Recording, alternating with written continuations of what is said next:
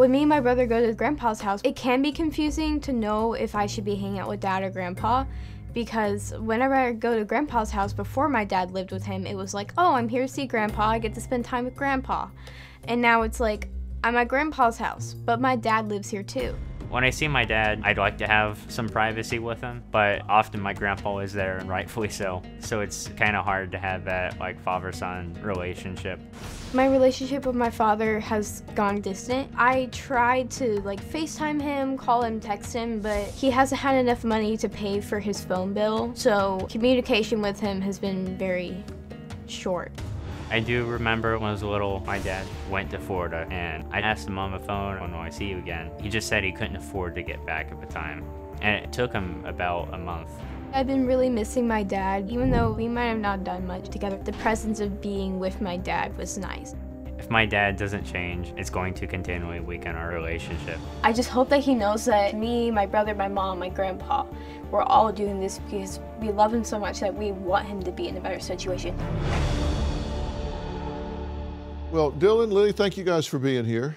Parents are the most powerful role models in children's lives. And this role model is kind of confusing, right? Yes. What do you think about this? It's just an awkward situation for us all. It's been a hard situation, and it's been going on for such a long time, and I just want things to change. What do you want to see happen here?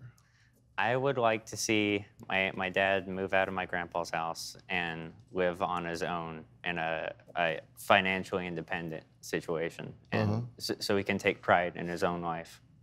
Do you want them to be proud of you? Yeah. And you got to be proud of yourself. Right.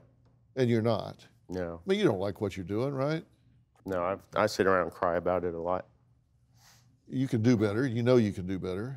But it is tough. And I get that. It's tough because you're sitting at home and you're kind of just in a recliner and the TV's on, and it's hard to get dressed and get out there, and you don't know how to get started, and it's inertia. Right. It's just stagnation. Her ex-husband is living with her father in her childhood bedroom on a bunk bed. He pays no rent, has no job, and he's been there for 5.5 years. He wore out the lazy boy, right? It takes a lazy boy to break a lazy boy. Alan is great at making excuses for not having a job. This is TV. Your world is fake. I don't mean to sound mean to you. Don't be mean, it's okay. New Dr. Phil.